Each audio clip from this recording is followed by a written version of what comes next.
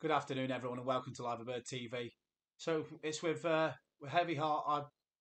spread the news, or the news that's probably filtered around all of Liverpool fans now, of the passing of big Ron Yeats, a Shankly and Liverpool legend,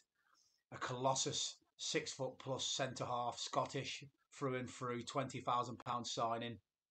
who went on to make 454